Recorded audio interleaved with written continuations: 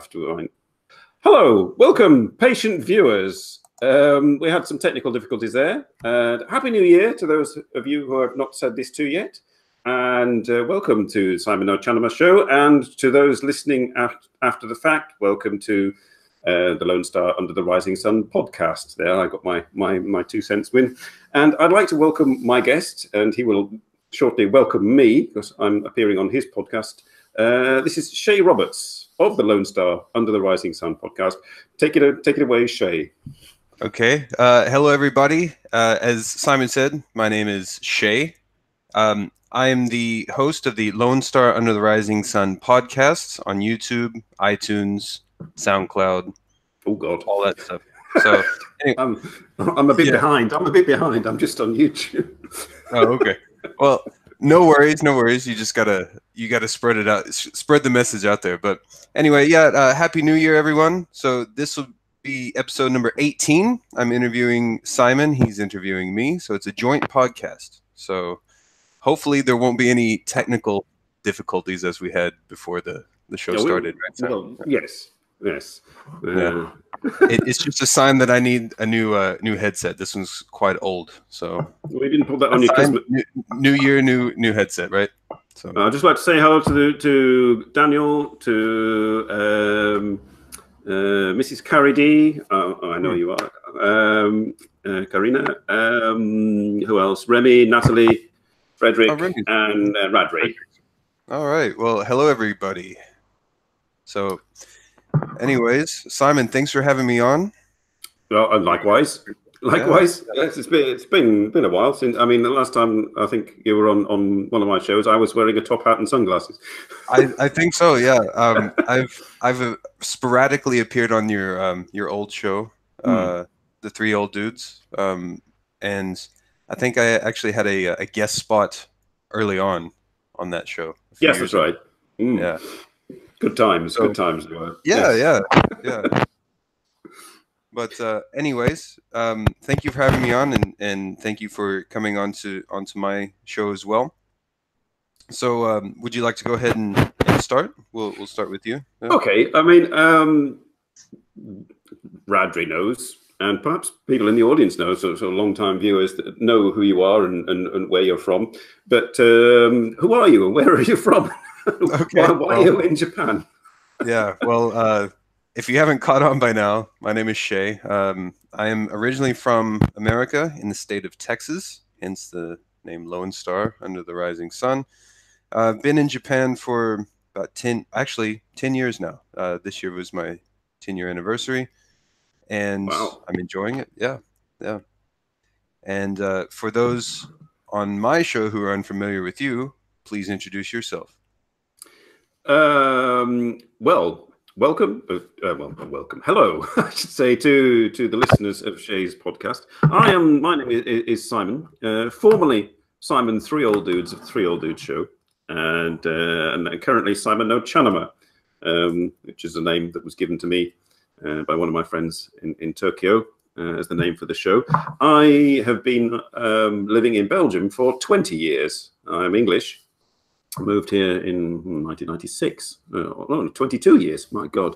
And I've been on YouTube since about 2013.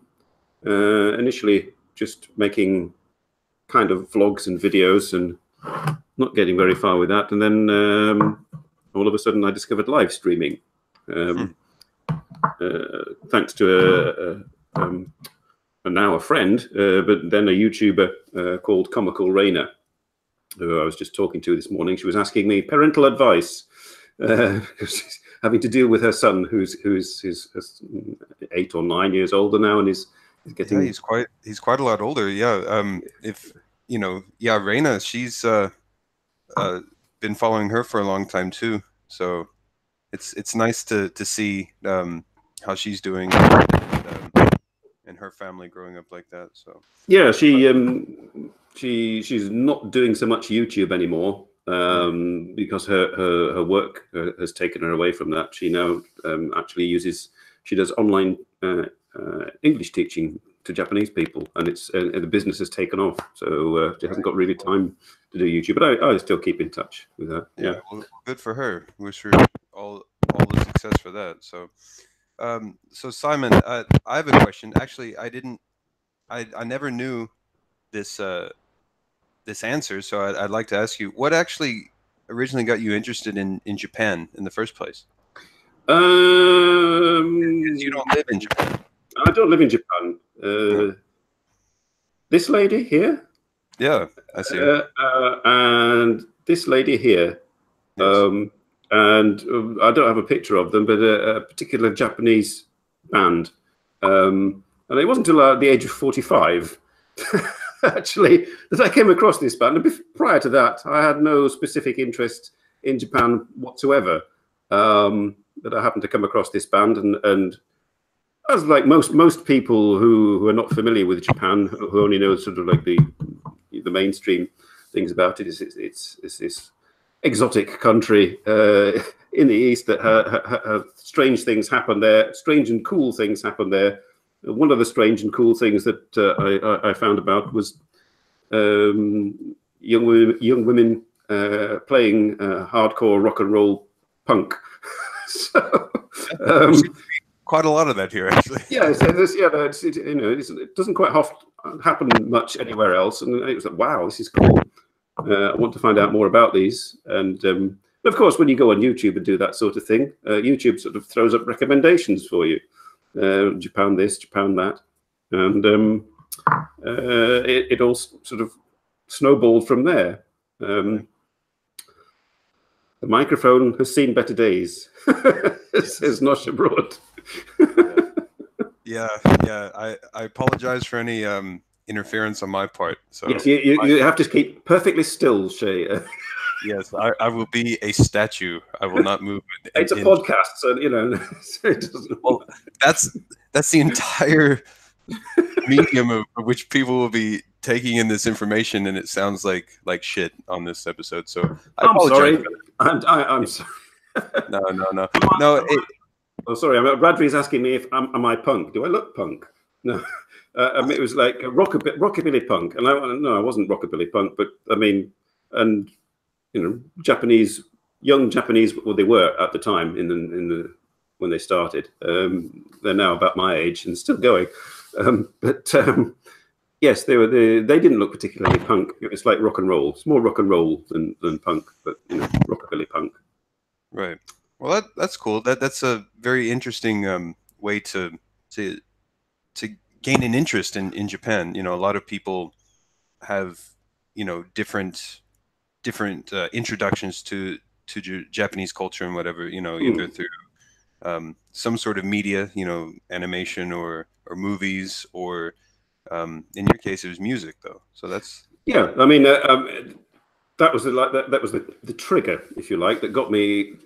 I thought, wow, I mean, Japan must be sort of slightly more interesting than I thought it was if it produces this kind of thing. And then with the YouTube recommendations that were coming up, I came across Kurt Bell, of course, because I was curious about Japanese countryside, and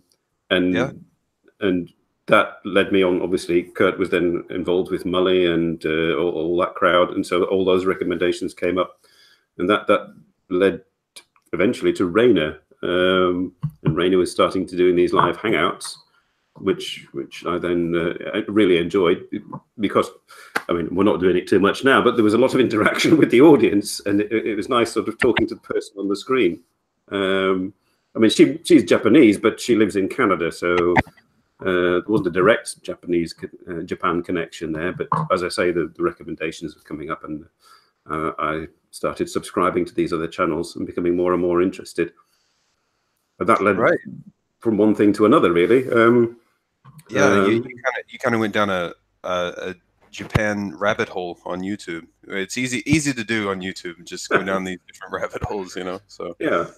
And so what I mean, I'll throw the question right back at you. Probably your podcasters have heard all this before. You could maybe sum it up in a sentence. Then what made you interested in Japan and want to go there?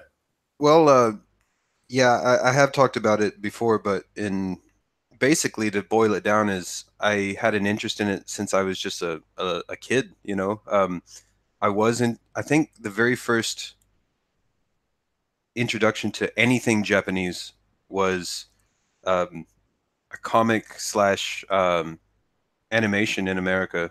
It's actually still quite popular, but when I was a young kid, it was really popular with the boys. Is the Teenage Mutant Ninja Turtles. So, oh right, the original comic version. Yeah. So, and there was like a late '80s, early '90s animation that came on, and I was right at the age where I saw cool weapons and fighting. I got hooked on it. So, so you came to Japan to see if the turtles really existed. That was the initial, but it grew. Really, it just grew into like the medieval Japanese culture. I saw the samurai and the ninja, and I thought, well, that's cool. That's something I don't really know much about. Living in. Oh, your microphone's gone again. Tap your head. Wiggle your wire. Do something. Switch to toilet mic. Okay, let's try that then. Okay, we're now on toilet microphone. It just makes him sound like he's in the toilet, but there we go. All right, sorry everybody. I'll have to be broadcasting from a toilet tonight. Yeah. Well, anyway, but you can at least hear me clearly without all the interference. Is that correct? That's correct. Yes. There's no more crackling or loss of loss of yeah. sound. I would rather sound like I'm in an echoey toilet than make the ears of my audience and your audience bleed. So Okay.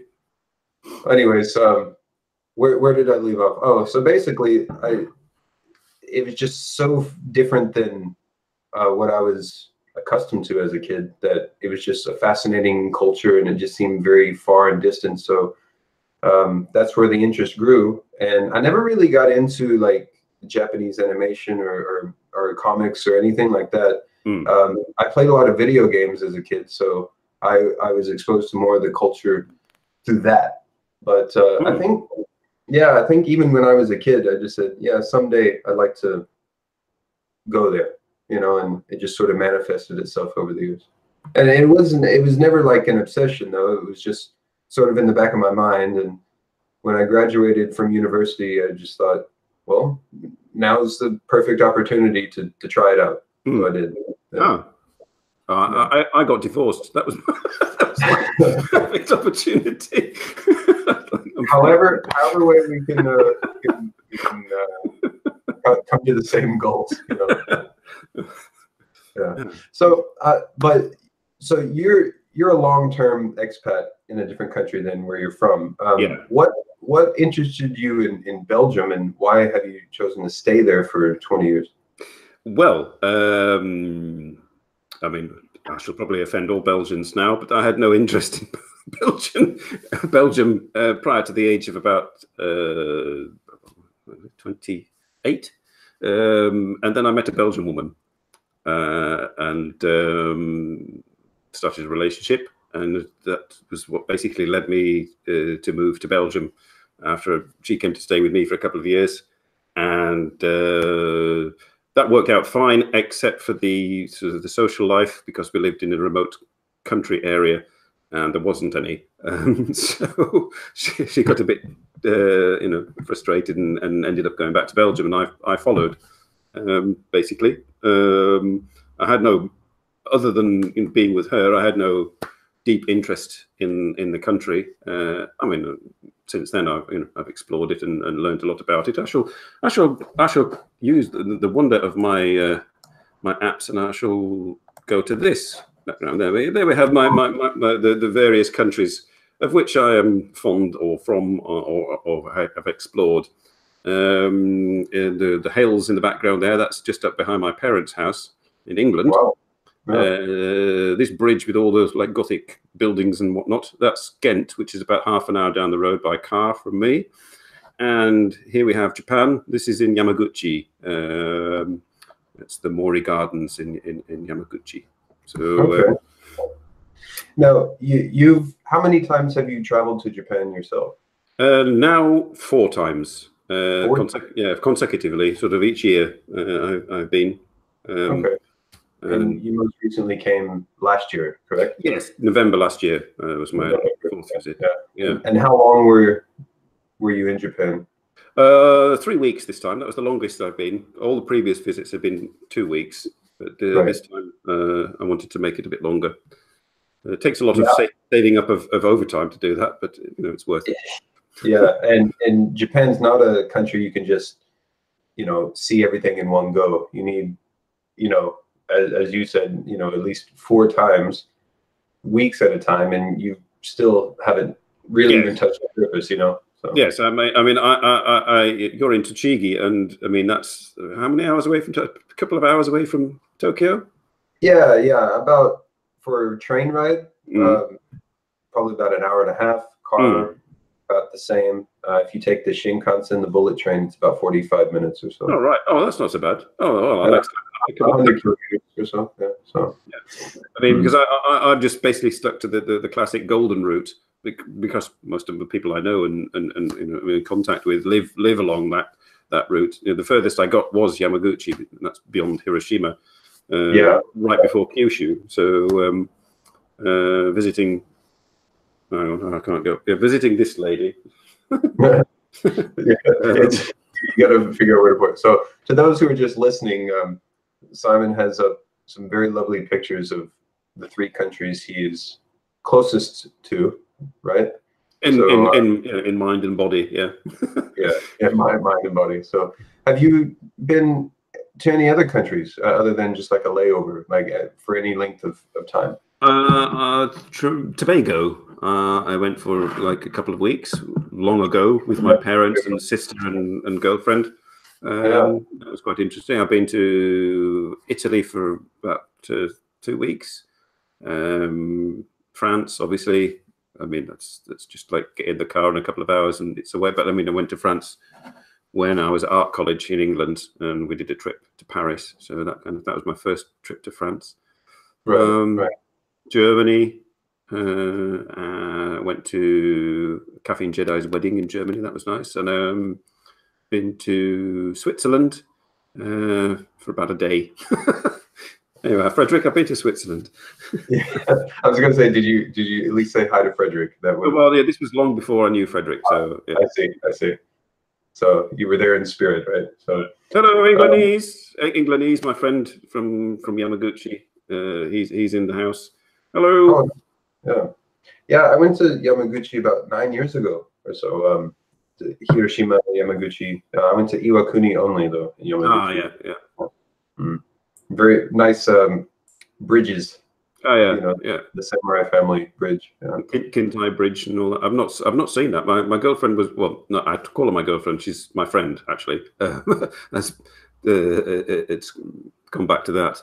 But she was going to take me there, but it never happened. I think it got damaged actually, didn't it? It got damaged in the hurricane or whatever it was. The typhoon. I'm not sure. I haven't been there in almost 10 years, but I would imagine a strong typhoon might damage it, right? So, a couple of things we wanted to ask. I talked to a lot of expats on the show, not necessarily Japan, but I wanted to get your thoughts on when you first moved to a different country, Belgium, and what was the biggest struggles that you had moving to a new country, and then 2, your very first time you came to Japan, what that experience was like. Well, moving to Belgium, that was luckily. I mean, I was, not single. I was in a relationship, but and the other half was going to Belgium. So I had nobody I was having to leave. We were not married. I had no children, obviously, at that point, and there was my family, but I was living in the far north of the area where I'm from in England, and it was like an hour and a half drive to visit my parents, for example. So I didn't really see them very often either. So in terms of connections, I wasn't cutting a lot of ties or anything. So in that sense, going to a new country, wasn't so difficult. You know, I didn't have a lot of stuff to take with me. I think we borrowed her parents have a business that I was employed, or I am still employed at, and they had a van, and it was just not a particularly big van, but it was enough to fill with all the stuff that I possessed that I wanted to take. So that was quite easy, sort of driving down the motorway with that. Right. So in general terms, it wasn't a bit. I mean, Belgium itself is not. I mean, there are lots of differences. The language and the history and so on are different to England, but it's basically Northwest Europe, and they've got supermarkets, and you can get pretty much English style food and whatnot. So wasn't too much of a culture shock. No, not really. I mean, it was quite easy to sort of fit in. Well, that's good. And you wouldn't still be there after 20 years if you didn't enjoy living there. I mean, I obviously got married here, so I was kind of like, can't say, right, sorry, dear, I'm going to live in England now and again. So I stay here. Very quickly after getting married, we had children, so that's another reason to stay, and the main reason I have continued to stay, really. I love my sons, and so I don't really want to sort of leave them behind, kind of thing, until they've flown the nest of their own accord. So yes, that's why I'm still here. Now, as for the other question about Japan, that's my first experience going to Japan. That was quite something, really. You can't really see the lady in the photograph, sort of, who's holding up a glass of wine. That's an actress, and various circumstances led me to contact this Japanese actress, and she said in one of her private messages to me, "If you ever come to Japan, I'll buy you dinner." So, like, okay, right. Yeah. Motivation number one, and then can't say no to that, right?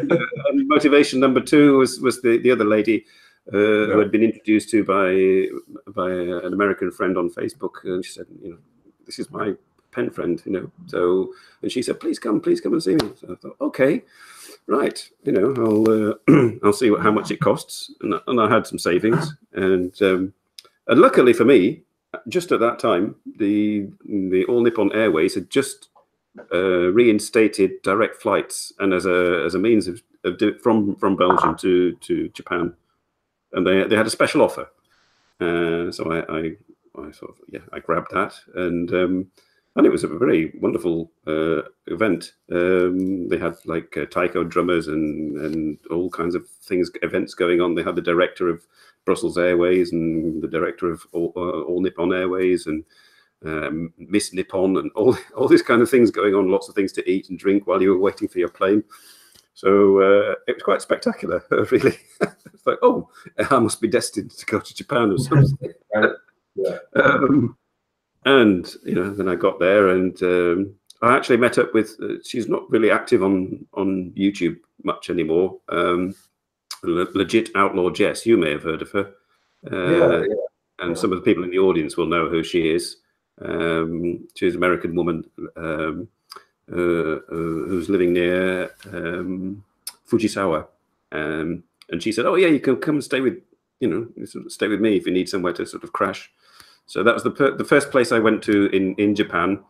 It was near the Atsugi Air Base in Fujisawa, staying in a rather nice detached house in a spare room. And my first experience in Japan, other than landing at the airport and getting the train into Tokyo and then getting the train to Fujisawa, was getting off the train to Fujisawa and stepping out of the station, and there was my friend just pulling up at the traffic lights.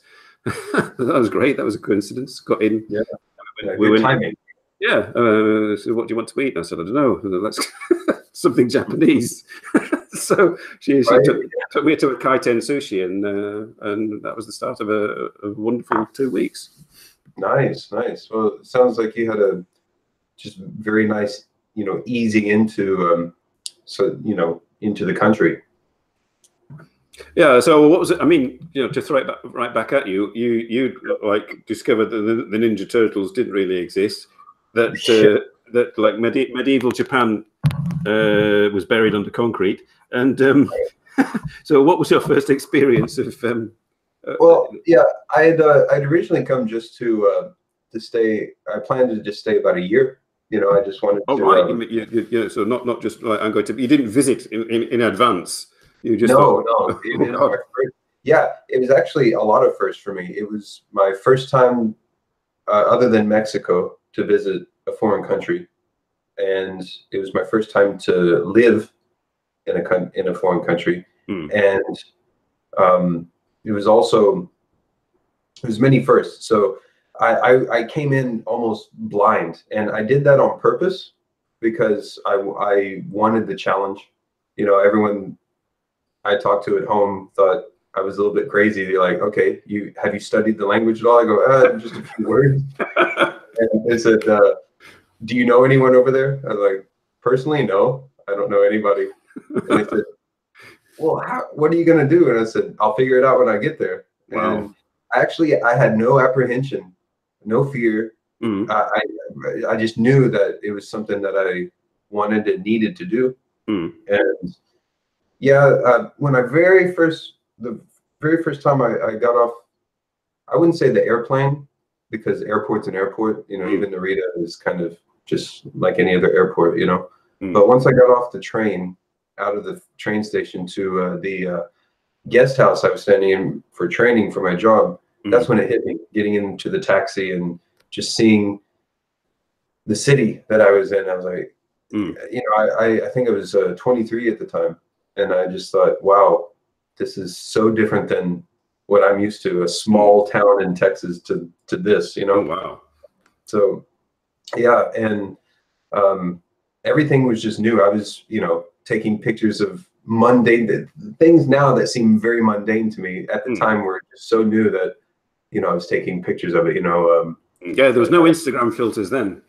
yeah. This was, I mean, God, I was still, it was a digital camera. It wasn't a disposable. I did have a disposable camera, a Kodak I bought from a Walmart, but I did have a digital camera as backup. So, and my very first Japanese cell phone this is even before smartphones. It was a flip phone. Oh yeah, you still got that? Have you still got it? Yeah, well, yeah. They call them in Japan. They call them garake. It's like Galapagos Keitai, which is like Galapagos mobile phone, but just means really, really old style mobile phone. But yeah, that thing was tough. I remember I was riding my bicycle down the street once, and it flew out of my pocket, and it just shattered all over the street. And I thought, oh fuck, my phone's gone, And I picked up all the bits and pieces, put them together, and it turned on, and it was fully functional. Like, wow,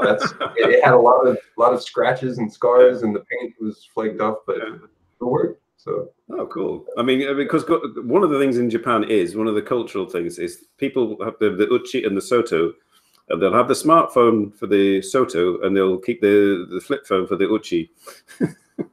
Actually, I never heard of that. But it makes sense. Yeah, I know.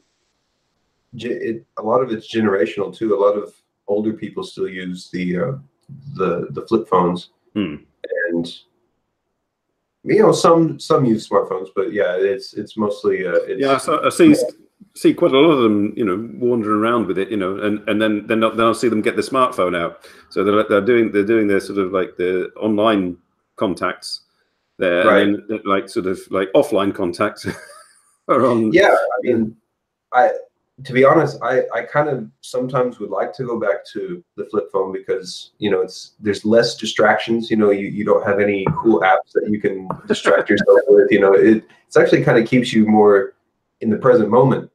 But I use my phone for business so much that it's tethered to me no matter what. So it's kind of, I have to use my smartphone in order to run the businesses and stuff. I'm just saying hello to some future guests who have just arrived in or one of two future guests who has arrived. Great. So yeah, that's another thing. I wanted to talk to you a little bit about your old show and how it transitioned to what you're doing now. So you said you started doing like vlogs and stuff on YouTube, and that didn't really. Well, I say vlogs. I mean, I'm not really a vlogger. I mean, although it doesn't seem this way, I'm got my mug in front of the camera and I'm blabbing away. I don't really like to do that on the street with holding a camera. But I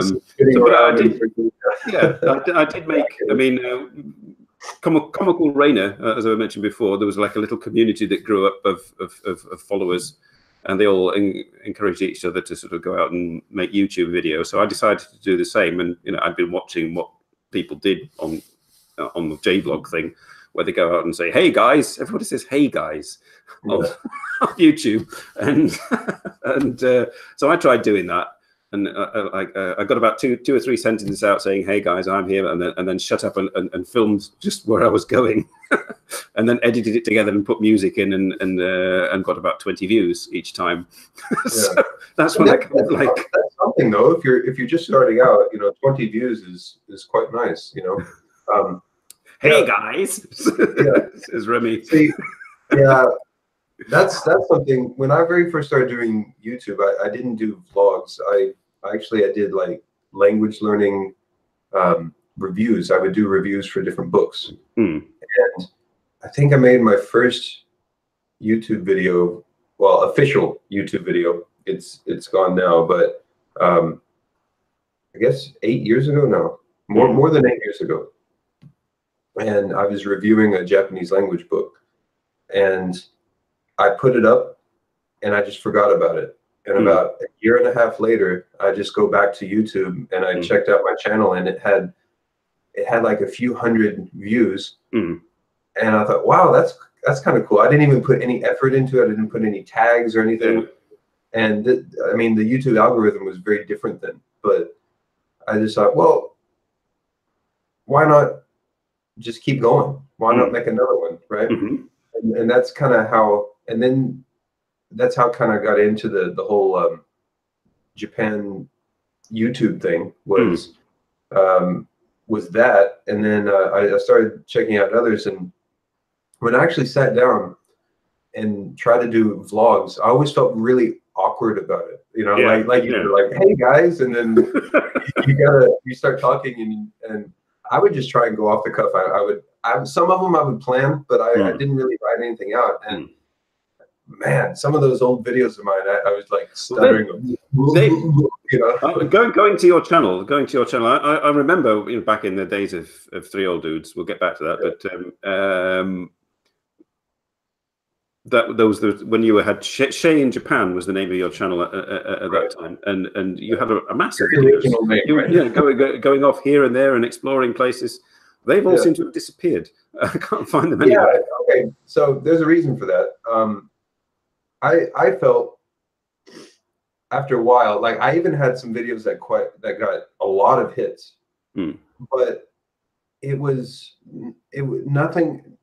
I wouldn't say none of my videos were authentic. A lot of them were, but I found myself making videos just to try and get hits and clicks and whatnot. And it didn't feel authentic to me, and I didn't want that. I wanted something unique. I didn't want to be like any other vlogger or whatever. Nothing wrong with those people, but there's only so many. Look what tasty thing I found at the convenience store I can eat now. Like there's only so many of those videos you can watch before it just gets, you're just spinning wheels, and people see that all the time. So I had to really look in and reflect and like, okay, what do I really want to do, and why am I doing it? So I kind of I looked at some of the videos of mine that didn't necessarily get the most hits, but the ones that resonated deeply with me, the ones that I was really being true to myself on, and those were just helping people, because people would ask me questions about how I either learn Japanese or came to Japan or whatever. And I thought, okay, that's what I really liked doing was just helping people out. And so I decided to just wipe it all and start fresh. Oh wow! And you really sort of got rid of them completely. Yeah. I mean, I not only did I delete them from my channel, I deleted the raw file. I mean, like I went cold turkey, and part of me kind of regrets it just because I'd like to go back and not even re-upload them, but just kind of look and how far I've come on YouTube or just making videos. Because God, I was awful. I'm not I'm not good now. Yeah. And I look back, 4 or 5, 6 years ago, I thought I was even worse then. So, but in doing this, it's actually helped me a lot with speaking and whatnot. So I wouldn't say it's a total waste, but yeah, that's I wanted to be more authentic, and I've always found that I feel more comfortable just behind a microphone than a camera. I don't mind being in front of a camera, but it's just more comfortable for me using the voice instead of awkwardly looking at where's the camera now, Well, I mean, you've kept a couple of videos. One's with Kevin, and you still go out and film with Kevin. For those in the audience who don't know, Kevin Crocker, a Canadian chap, also living not far from Shea, makes videos and makes a living also doing voice acting, or at least tries to make a living voice acting. Has a very typical, and Radri has mentioned that you, Shea, have the ideal podcast voice. So, I mean, has it crossed your mind to maybe go into kind of voice acting, that kind of thing? I've actually done a voice acting gig last year. It was my first paid voice acting gig. Is for a Japanese car parts company. It aired on local television here for a few weeks. Ah. I missed it. I actually did see the commercial, but I didn't see it air on TV. But for like 10 minutes of my time, it paid, pretty good money. So I thought maybe there's something to this. And just need a better microphone. Well, actually, the last time I used that microphone, everything was fine. It's just in the past 2 weeks that it's gone to crap. So yeah, it's a sign that I need to buy a new microphone. Actually, I have a Blue Yeti. I've just never really used it. Well, they're good. I've got a Blue Snowball. Yeah. It's usually pretty good, but I might, until I get a better headset, I might revert back to using that. But for now, you'll just listen to me talking to the toilet. So, but I went off on a tangent there. But basically, yeah, I have gotten paid for my voice, which is quite interesting. So, just reading the comments. Like Daniel says, he's got blue balls. Blue balls, right? I can't see any of the comments. So yes, I forgot to tell you. You need to call up a tab with the show on it. Mute the show and pop out the chat, and then you can interact with the audience. And that would be nice and engaging, wouldn't it? It would, and they can ask questions, or talk amongst themselves. Anna was saying before. Maya was saying before that she made an AMV of an anime, and 5 years later it had 6,000 views and copyrighted music. Really? Okay. Well, I mean, that's just it. I don't know how YouTube really works now, like the algorithms. It's completely different than when I started, but I actually was able to figure out the old algorithm I would just put in lots of hashtags. I would put in misspelled hashtags because people type fast or whatever. So and I know at least 1 or 2 of my videos had over 100,000, 200,000 views, and I didn't know how. How did you? I shall have to try that. I shall have to start doing misspelled hashtags. It could be quite risky, I imagine. In the days of 3 old dudes, I'd have been quite happy, but I mean, now I'm not so sure. Right. I've not found such success since then, but it was, I think, only 2 of my videos. I'd say one of them was a tutorial about using a language learning program, completely unrelated to Japan. It was just about language learning, and the other one was How to Talk by Shea Roberts. Yeah, pretty much. But one of them was, do you remember a guy, he used to make YouTube videos, his name is Ryan Boundless. Do you remember that guy? I was subscribed to him. That's one of the first people I've subscribed to, and you know, I had some communication with him. It seemed like a nice chap at the time. Yeah, I mean, on a personal level, I have nothing against Ryan. Actually, I followed his videos for a while, but he made this video that said English teaching in Japan sucks or something, and I understood exactly where he's coming from, because everyone who's taught English in Japan knows what he's talking about. But I made a response saying it doesn't suck, and I gave my reasons why, and that one actually kind of blew up, because I think in the title of the video, it was pretty much very similar to his, but I put a big bold characters "not," in there. Yeah. So when people would search for that, or even like in the recommended videos from his, you would see mine as a response. And it was kind of like the old school style of YouTube, where people would make video responses, and that was actually one of my more successful ones. It wasn't necessarily a good video. I had to go through and edit out a lot of ums and ahs and rambles and stuff, but it still got a lot of hits, and I actually saved the audio from that, and I think I put it up as one of my a podcast. Yeah, just because it's still my true thoughts on the matter, even though it's been a few years. So yeah, he's no longer in Japan, I believe, and I mean at one point he was in a quite successful relationship with his then Japanese girlfriend, but I don't think that's the case anymore. Oh, really? Okay. Anyway, I haven't really kept up with his YouTube stuff. I don't think he even does it anymore. I think he's gone completely a paywall, so, which is fine. More power to him. If he's getting money and making a living off of it, then good on him. Yes, which is, I mean, it's something that I don't particularly aspire to on YouTube. I do this. This is my This is my hobby. Saturday afternoon, and my social life, really. I mean, everybody in the audience, most of them I've met, and so what I was asking a little bit earlier was, so you started doing YouTube, and then you found the live streams, and so how did you actually end up meeting the other 2 old dudes, Dean and Robert? And that was panic. Really, because I was invited onto a Christmas live stream by Rainer, along with about 10 other people. It was just random, and I thought, this is fun. I enjoyed it, and there were, as I say, 10 other people on. I mean, not all at once. It was all sort of moderated, and we were only on. Each person was on for like a minute or so, but.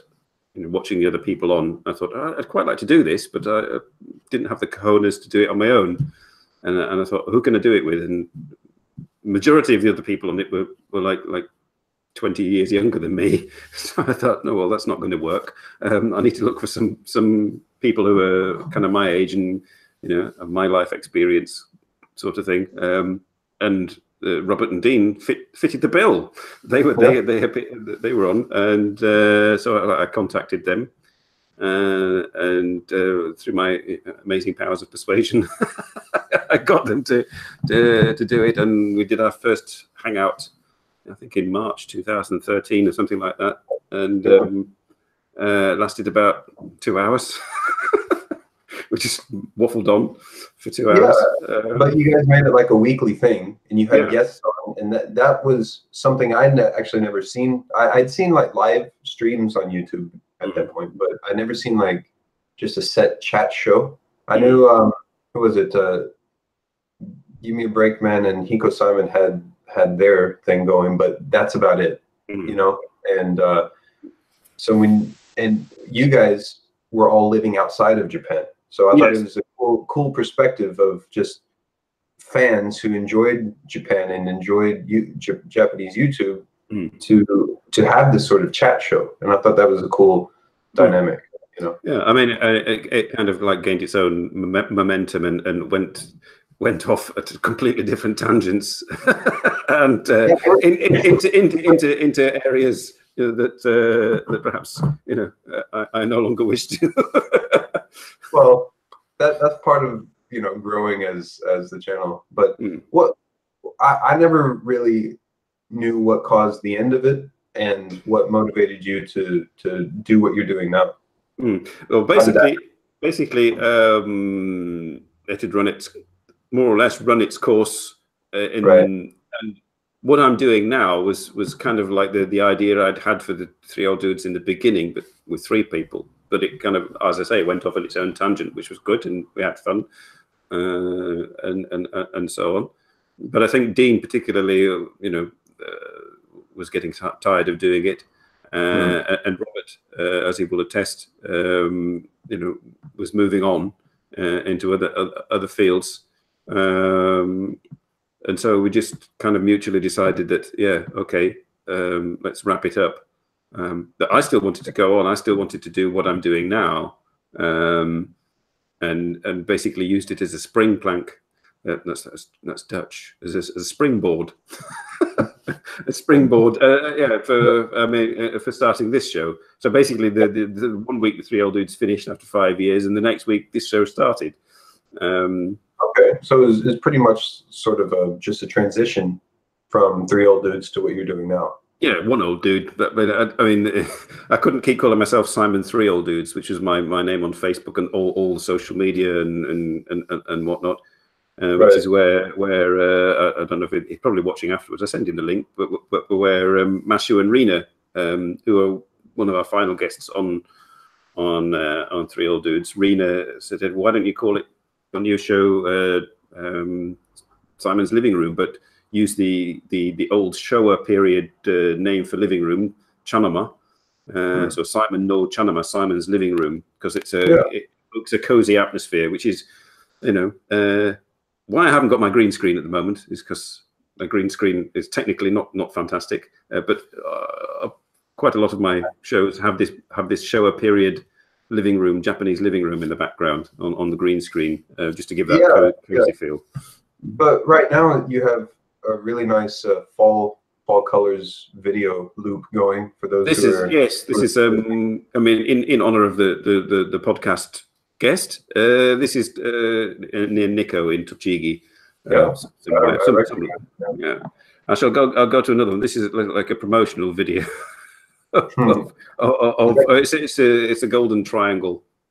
I was going to say it was at Kegon, but you did visit Nikko though, right? No, I haven't. I mean, like I say, you have 2-3 weeks, but I've got like friends I want to visit, and I had like one day where I went to somewhere different to where I'd been before on this last trip, and all the other times I kind of went to places that I've been before.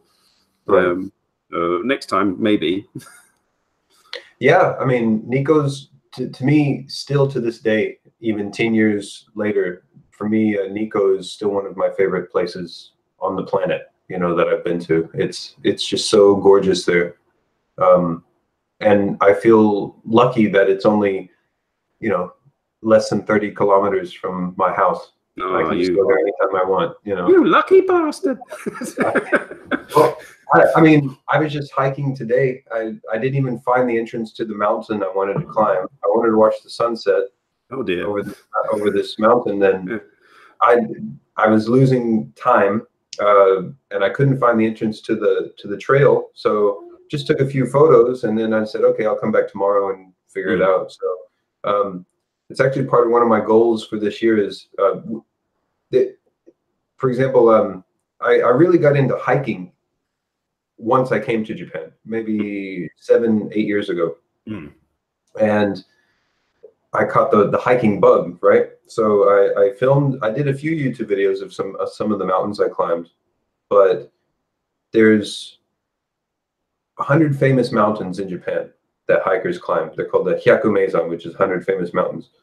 and I've climbed about 5 of those. But even within Tochigi, where I live, there's 100, even 150 notable mountains. Wow. There's just mountains everywhere where I live. Yeah. So one of my goals this year is to climb as many of those as I can. I know I can't climb all 150 of them, but I've already climbed a few of them. So that's already taken care of. I do want to climb them again, but just I can climb most of them any time of the year. I mean, because they're not high enough to where they'll have snow, but a few of them are too cold and too icy to climb right now, so I have to wait. But the one I was going to today was only about 350 meters high, so it's not a big one. Yes, it's not really a mountain. Not really a mountain, really, as such. Like a big hill. It's a big hill. But to get to the top, it's actually quite steep. Like I was looking at some of the reviews, and it's not an easy one to climb. It's just it's short. So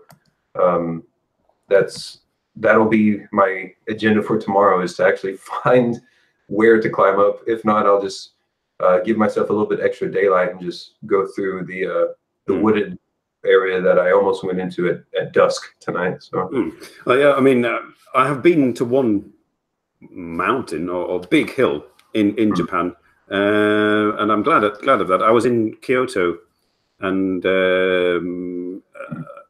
kind of like time to kill kind of stuff. I hadn't planned anything, and a YouTube friend couldn't make it, who I was supposed to meet up with.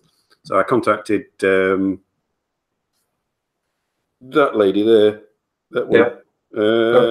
Yeah. And she's familiar. She's Japanese, but she lives in Hong Kong, but she's familiar with all the area. And she said, "Oh, go to Mount Kurama in Kyoto. There's a temple at the top." So I did, and it was very good. It was it was. I'm really glad that it was one of the things I did outside of the normal routine. Right. Yeah.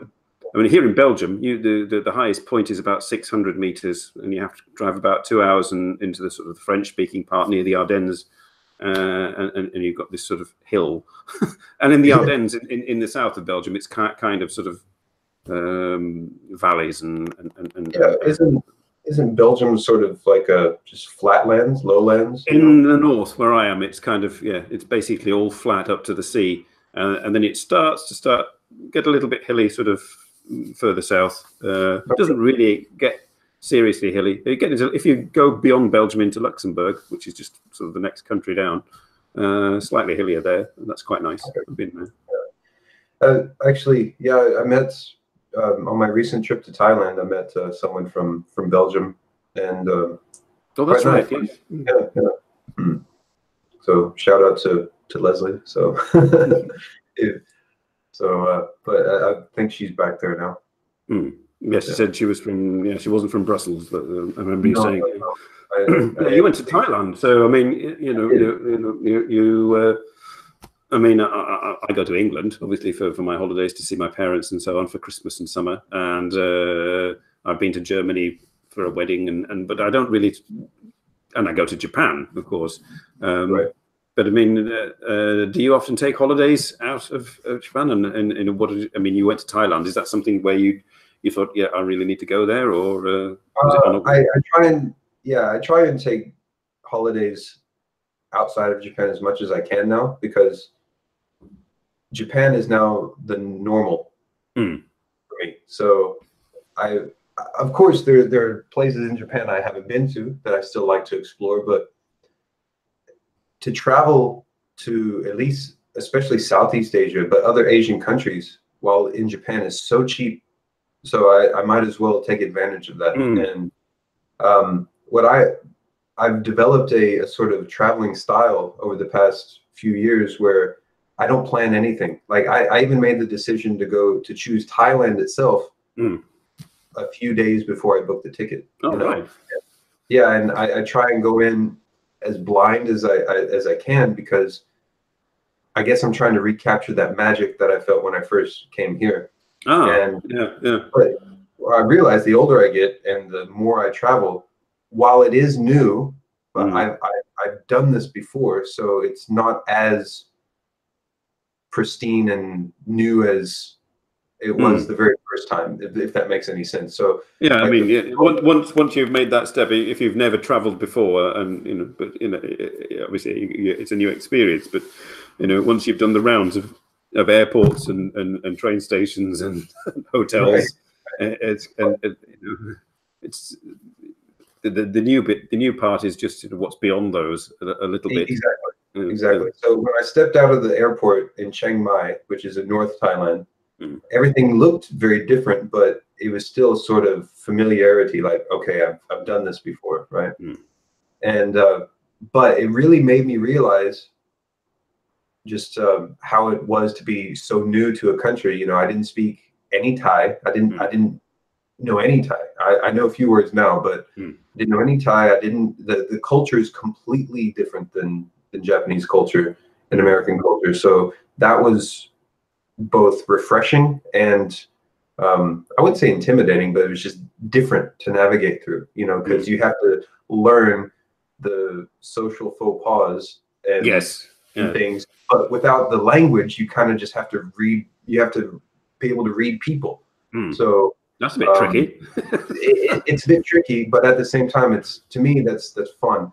And I don't plan my trips. I have a basic idea of what I want to do, but I figure it out when I get there. And I find that to be really rewarding for traveling. Is I like solo travel, and I don't like to plan because everything's like an adventure at that point. So I mean, I solo travel because I have no other option. But generally, I plan. I mean, I don't plan visits to particular places much, but I do plan visits to particular people, and that's all carefully sort of pre-organized. So all my visits to Japan have been largely going from one person to another, and sort of in between. In the times I got left in between, I'll go and wander on my own to particular places. For example, in the second time I went to Kyoto, I had one day.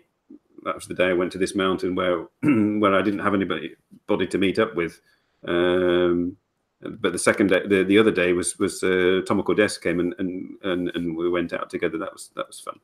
So it was all kind of like structured in that way, I mean, which is good for me. I like that. I don't think I could do what you do and just sort of book tickets and think, right, I'm going, and not know the language. And I love it though, man. To me, that's awesome. I love just not knowing where I'm going to stay that night. So I like just figuring that stuff out. It's not for everybody. You're right, but.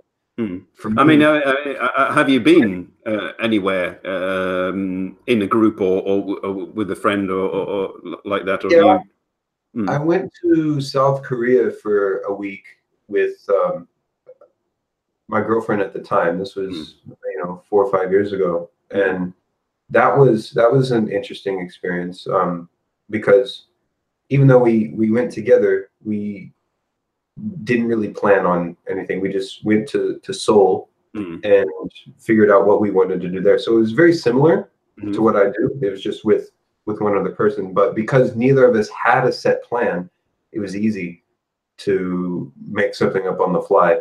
I have traveled with friends across America. Took like a 10-day road trip about 13 years ago. One of the friends I went with, she was really extremely opposite of me in terms of travel planning. Like she has to plan everything down to the minute almost, Oh, wow. And I just know from that, while the trip was fun, if we didn't hit any one of these certain deadlines that she had planned out, then it caused a lot of unnecessary fighting and drama. And I'm like, how is that any fun? You're supposed to just enjoy being with your friends and take it as it comes, kind of thing. Control freak kind of thing. What got into my mind was I'd rather experience something new and figure something out to where no matter what I do, it's new and it's not disappointing, than to plan something and if something goes wrong, then be disappointed that I didn't fulfill that plan. If that makes any sense. I mean, I just noticed a comment here from Maya. Oh my God, I can't deal with people who plan too much either. I mean, that being said, I mean, you know, although quite often certainly my first trip to Japan and each of my trips, the second trip was pretty well cut and dried. I'm going to do it. The third trip was kind of like my friend in Yamaguchi said she couldn't see me, and this friend up here said she could. So that was my motivation for okay, let's go. And then I thought, what am I going to do while I'm there? And I've got to go and see Molly. I've got to go and see Tomoko and Victor, and and planned it like that, and sort of mapped it out that kind of way. I can't just go and then, because I've had days there where I've not planned anything, and I think, what am I going to do? Where am I going to go? I end up wandering around a park. Yeah, there is that factor there too. So I mean, it's a gamble. I mean, you could have, like, my first day in Thailand, I walked around Chiang Mai because I'd heard Chiang Mai was quite a nice city, and it is. It's a lovely city, but all you can really do there is just go sightseeing at the temples and whatnot, which is, they're great, they're lovely. But after that, and eat, Thai food at the night markets and stuff. So there's plenty of stuff to do there. But for me, I got all I could really out of Chiang Mai in one day. And I had planned, in the back of my mind planned, okay, I'll go from Chiang Mai to Pai, which is about pie. Sorry, I'm doing my Homer Simpson. Yeah, right. Which also, if you know anything about Japanese, pie is also a slang term for breasts as well. So okay, all the like buttons and souvenirs, like I love pie and everything. It's funny. So, but pie actually is quite a different vibe to it. It's really small. There's only 2,000 people that live in this really small town, but it's a lot of backpackers. Yeah, a lot of backpackers go through there. And when I went on this trip, I only brought a backpack and what I could fit in that backpack. I didn't bring any suitcase or anything. I just, what I could put on my back, in a small backpack at that, not one of the huge ones, just a small backpack, a few change of clothes, and went there, and it's just a completely different vibe to it. And so I loved it so much that even though I'd planned to stay for 2 days and then go back to Chiang Mai, I just said, nah, I'll just stay in Pai until my last day, and then go to Chiang Mai for a night and then catch the plane the next day. So I changed my plans on the fly, and a lot of the pictures that I took of like the canyon and all that, those are just plans I just made up at the spot, So I'm like, oh, why not go here, So a new badge for Pi is from Daniel is 3.1415.